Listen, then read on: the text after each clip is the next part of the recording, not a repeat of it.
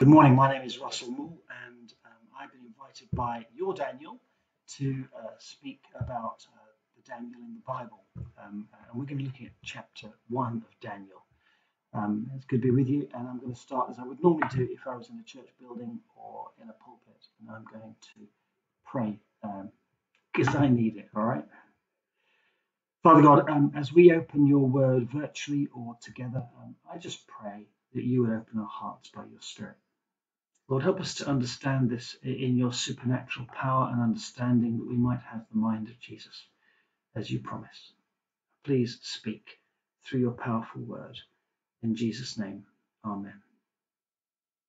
Now, what I'm used to doing is giving a strap line to help us understand what I think is the main thrust of this passage, of any passage. So this is my strap line. It is God proves his power through the faithfulness of individuals. God proves his power through the faithfulness of individuals. And I've got three headings, and they are from verses 1 to 7. Daniel is removed. Daniel removed from his home. 8 to 14, Daniel resolved. Daniel resolved. And then in verses 15 to 21, Daniel's faith proved. Daniel's faith proved. All right, so let me just ask ourselves a question, okay? I don't know if you've ever felt like an alien or an outsider, the odd one out. Maybe, in school, maybe in sports, maybe in work, in any context at all. Sometimes we feel as if we don't belong. We feel like the outsider and we're not being included. As our culture and our values change, do you no longer feel at home in your country, your culture, your town? Maybe it's the assault by the human sexuality stuff, which just seems to change everything at every level. Or maybe it's just the decline in honesty. You can't just shake hands on something. You've got to have 4 pages of fine print with a lawyer. Do you feel pressure to give into it all so that you can be included, you can fit in? Do you feel God has no power and you just must give in? Or maybe it could be God's will to break his word and fit in with everything else. Well, Daniel was removed from his home, his culture, his heritage, his nation, and placed in an alien nation. Daniel was among the elite in Israel, the ruling parties, the great families that ran the politics, the religion, everything. And Israel was seen as the kingdom of God, the promised land. It's where God's temple was, where God dwelt. It was kind of meant to be his Garden of Eden on earth. But Nebuchadnezzar, and I'm just going to call him Neb from now on, Nebuchadnezzar, in verse 1 of our chapter 1 of Daniel, says, invaded the kingdom of God and removed God's king, verse 2. And at this time, verse 2 tells us that the king was Jehoiakim, king of Judah, that is, Israel, God's country. And he removed God's king. He removed Daniel, verse 6, and others. And he removed stuff from God's house, the temple, and in a great symbolic gesture, placed it in the temple of Neb's god, Beltis. Daniel was removed from his home, his culture, his civilization to what could be described as an anti-God culture in Babylon. Do you remember the old song? By the rivers of Babylon. Well, that's from the Psalms, and it reflects how the people felt at the time when they were removed from their home and their culture to live in an alien land. Well, Dan must have felt overwhelmed by the strange morality, the new gods stuff. He was a slave under the all-powerful Neb, an alien, an outsider. He was the odd one out. And he must have had a lot of questions himself. If the Lord, God Almighty, the God of Israel, is sovereign, is powerful, not only in his own land but outside his land, how come the kingdom of God, Jerusalem, was destroyed by Neb, a pagan? How did he get defeated? Um, where is God in this, is what Daniel must have asked. I don't know if you ever asked that. Where is God in all this? Well, Daniel even had his name removed. Daniel, which means God is my judge, God is my measure, God is my yardstick by which I measure stuff. That's what his name meant, became Belteshazzar. Beltis protects. He was even named after Neb's god. And Dan was tempted, must have been tempted, to surrender to the new values and the new gods. You see, Neb wooed him, tried to win him over, and he was a clever king, King Nebuchadnezzar, a great king. And you can see stuff about him in the British Museum if you go there today. Real history, a real king. And he tried to win Daniel over by giving him, in verse 4, a first-class education, celebrity status, and he was fed with luxury foods and wines from the king's kitchen. So Dan had gone from being the elite in God's kingdom, Israel, to being a slave, taken off into exile to Babylon, and then raised up to be offered elitism, status, all over again. Different place, same status, easy living. Did it matter where? Daniel knew Bible wisdom, so he knew how to make the best of things anywhere. Maybe this was just a new thing from God and he should fit in, adapt, and thrive, even if it is a bit different from God's word and God's world. And after all, God didn't win, so why fight what God has done? Well, actually, Daniel became resolved.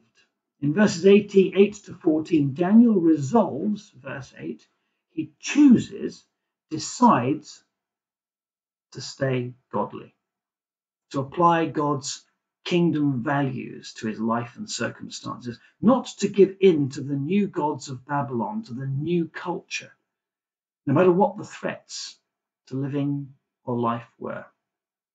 He chose a line he wouldn't cross. I think sometimes we have to choose our own lines to commit as well, where some people would say that that's not a huge issue, there's a better outcome.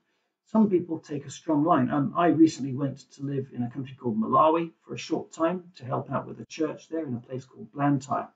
And the minister there and his wife wanted to adopt a child from the country and remove it from harm. And the process took about a year. They were allowed to see the child very frequently. They were emotionally involved with the child. And on the day the child was delivered to their house, the person in charge demanded a bribe of a car battery. Just car battery. It's not a lot, not that expensive even there. But the minister there said, no, I can't give in to a bribe. That was his line. He wouldn't cross that line. And they took the child away and they never saw the child again. So we might say that's cruel on our side. Why not have compassion and just bend a little bit? I think I probably would have done, but that minister, that was his line in that country. And many of us have lines that we set for ourselves that we won't cross. There is room for maneuver, but we have to choose our own lines. But for us, the New Testament gives us ample guidelines for any context. What was Dan's line that he wouldn't cross? It was the luxury food, verse 8, from the king's kitchen. Food from Neb's gods. You see, eating from Neb's table with these luxury foods was a tacit submission to Neb's gods, accepting their power over Dan, power to provide.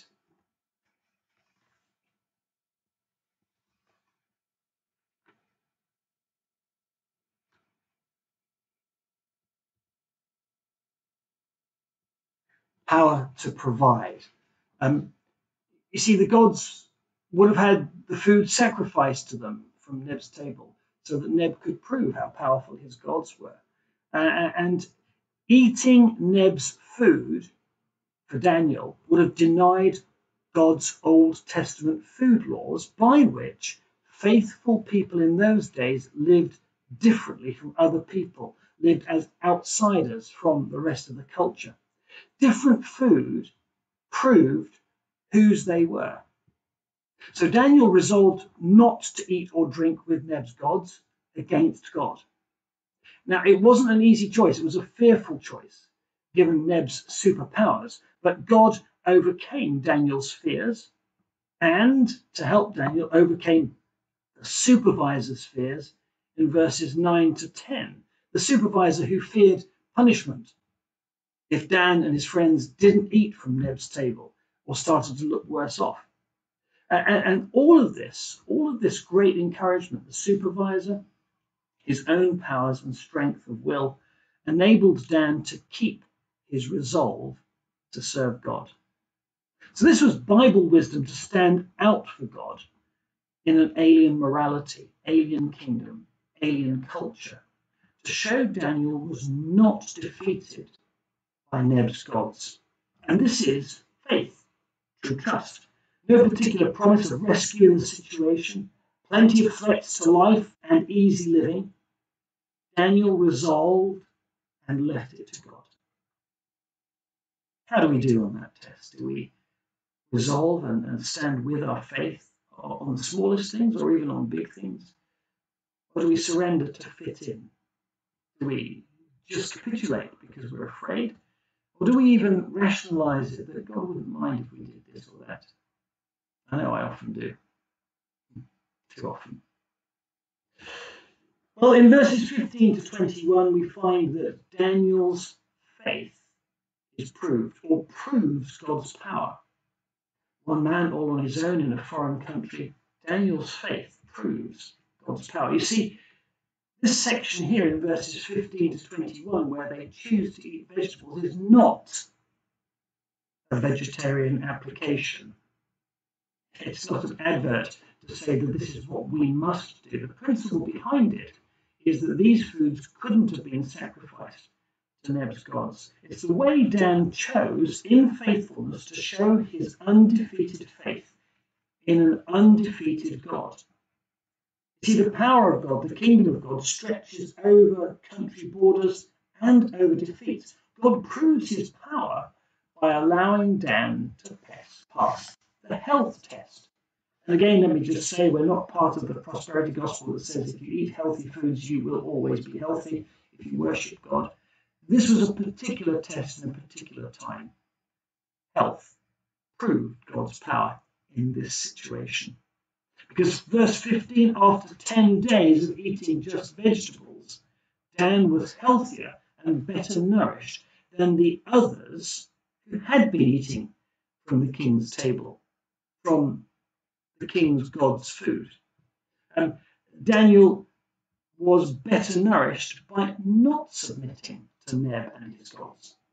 And then God further proved his powers by verse 17 giving wisdom and knowledge and insight as a gift to Daniel. God's wisdom and knowledge and insight. God's. Now, the Babylonians were renowned for their wisdom. They built amazing architectural things. They conquered countries. They were remarkable as architects in many ways. And Neb's architectural features are amongst the 7 wonders of the world. We don't have them now, but there is great record of the hanging gardens of Babylon, which made Neb so proud, as we'll see later on in Daniel. And in verse 19, we find in every matter Dan's God wisdom was 10 times better than the famed Babylonian wisdom. God wins again through Dan's faith. But actually God is proved the most powerful throughout this apparent story of defeat. Nebuchadnezzar has invaded God's kingdom, the temple has been pulled down, people have been taken away, and they look militarily defeated. Dan knew, as we should, that it was part of God's purposes for his people. that God is always in charge. God fulfilled warning words from earlier in Bible history, from Deuteronomy actually, by exiling the people from God's kingdom for rebellion. Jeremiah predicted exile back in the Old Testament as well, and because the people trusted temple religion, if you want to put it, the church building rather than the God who the church represents, they didn't trust God. They were putting their trust in their ways they thought of manipulating God instead of just obeying God and trusting Him and loving Him. So in verse 2, it is God who removes King Jehoiakim from God's kingdom, and God removes them to Shinar. What does it say? And the Lord gave Jehoiakim, king of Judah, into the hands of Nebuchadnezzar. Now, Shinar is where the Tower of Babel was. So Babylon is literally a word associated with the Tower of Babel, which is a symbol of people's rebellion against God. It's where Adam and Eve were rejected from the Garden of Eden. It is another exile going on with Daniel and the people back to Egypt and return to slavery, as Deuteronomy predicted. God's gifts of intellect may be 10 times more powerful than the fabled Babylonians, but the whole situation is in God's hands, and it shows God's in charge. His word is true. It will be fulfilled. His power is over all, and we see it through the person of Daniel and his faith. And so finally in verse 21, Daniel outlives Neb and Neb's eternal kingdom. This is a kind of synopsis before we go on to further bits in the Bible. And Dan lived until Cyrus the Great, a God-predicted successor to Neb's dynasty, the predicted rescuer and returner of God's people to God's kingdom. And you see that in Isaiah 44 and 45. Dan lived until that king could allow that edict of return to be fulfilled. So, friends, in some way, Daniel's world is our world and our world. Daniel's world and our world are in opposition to God's kingdom. Living in the world and of the world and for the world, not for God and all the blessings He gives us in the world, means that we have a struggle with our souls. God struggles to hold on to our souls, and the world wants to claim it. We want to live for the luxuries of this world, to fit in with the culture, to not stand out, to not suffer, to be able to plan for the nice things in the future, and I get it. But the two worlds are ultimately in contention for our souls. We must, as Dan did, live in our world, and we have to do that, but not for it. We have to know which line we will not cross. Israel, the kingdom of God, is meant to be a picture of heaven in the Bible and God's true dwelling place. Remember that God lived in the temple, and when the temple was destroyed, we're told that God departed. And where God is Dan's true home. Where God is our true home. But in this life, through temptations, hardships, and challenges, we have to stay the right side of the line to prove our faith in God. The line of faith. And by faith, we also can show God's power in our lives and be surprised by outcomes. It might not necessarily be material comforts, the things of this world. It might actually be sufferings. But even recently, I've heard from people who are Christians suffering in different ways, who've told how the suffering has proved, tested, and strengthened their faith in God because the outcomes have been extraordinary. That is always a prayer, isn't it? In difficult times, in contending times, in tempting times, to pray that God will bring good outcomes and we will persevere in faith and not give in. Hebrews 11 reminds us that the prophets conquered kingdoms by their perseverance in faith, that is, in belief, in trust in God and His power. Will we be faithful? Daniel's God is our God, if we are Christians. Will we patiently persist and persevere till God decides it's time to reveal his power in the return of Jesus and then take us home to the real kingdom of God? Friends, there are many lessons we can learn through Daniel. We can learn about the things that he does in his life. But ultimately, Daniel is a picture. Remember, Jesus said the whole of the Bible is about him. Well, where is Jesus in this picture? Well, Dan is a picture, a pointer to another man, a man who left his home in heaven and was exiled to this place on earth, to a humble life, like a slave, the Bible says. A man who, by faith, conquered kingdoms, the kingdom of Satan, the kingdom of sin. Jesus' faithful obedience, never crossing any line in all of his life, ever, never prevaricating, never rationalizing, never twisting or bending. Jesus' faithful obedience, even to death on a cross, purchased, bought a home ticket for all who will trust him. You see, if we submit to his lordship, Jesus hands over the ticket of his faithful obedience. His complete, absolute, and perfect obedience becomes ours so that we can be right with God and return home, not by our efforts, but by God's conquering efforts in our lives. There may never be comfort in this world. We may always be challenged. And Jesus himself says that, pick up your cross and follow me.